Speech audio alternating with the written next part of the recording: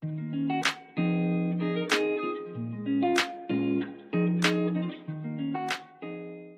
there, Bull Market Bully fam. Welcome back to the channel where we break down the best stocks in the market.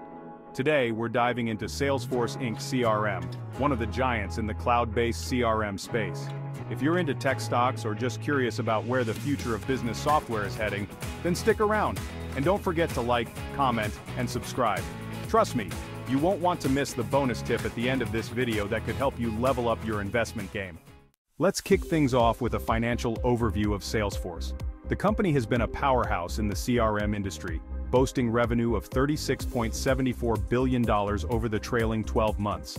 Not only that, but Salesforce has a profit margin of 15.30% and an operating margin of 18.80%, which shows strong profitability despite the intense competition. On the growth front, Salesforce has reported quarterly revenue growth year over year of 10.70%.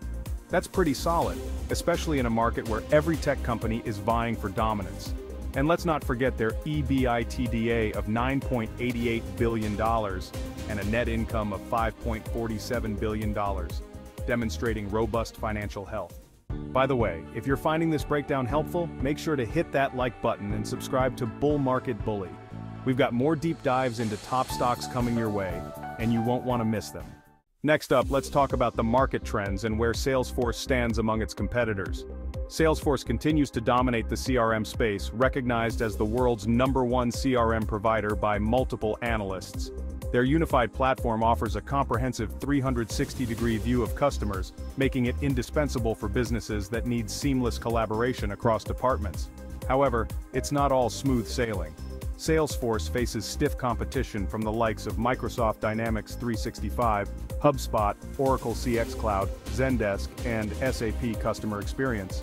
These competitors are carving out their niches by offering more specialized or streamlined solutions, particularly for smaller businesses that find Salesforce's platform too complex or costly. Looking ahead, Salesforce's future prospects are a mix of opportunities and challenges.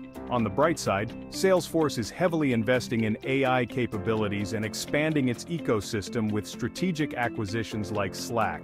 They've also announced the opening of their first AI center in London, which signals their commitment to staying ahead of the curve in tech innovation. But there are challenges too. Recent workforce adjustments and concerns over financial performance have led to some investor unease. Add to that the complexity of their platform and the high total cost of ownership, and you've got a company that, while still a market leader, needs to be mindful of the competitive pressure. So, should you invest in Salesforce? Here are a few strategies to consider.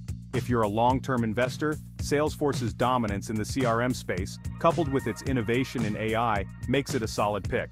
However, if you're more of a value investor, you might want to be cautious. The PE ratio is quite high, suggesting the stock is pricey compared to its earnings. Consider waiting for a potential dip or exploring dollar-cost averaging to build your position over time. And now, for the final grade. Salesforce CRM gets an A-. It's a leading player in its field with strong growth prospects, but the high valuation and recent challenges keep it from getting a perfect score. However, if you believe in the future of cloud-based solutions and AI, Salesforce is definitely worth keeping an eye on. And as promised, here's your bonus tip. Consider leveraging the power of sector rotation to maximize your returns.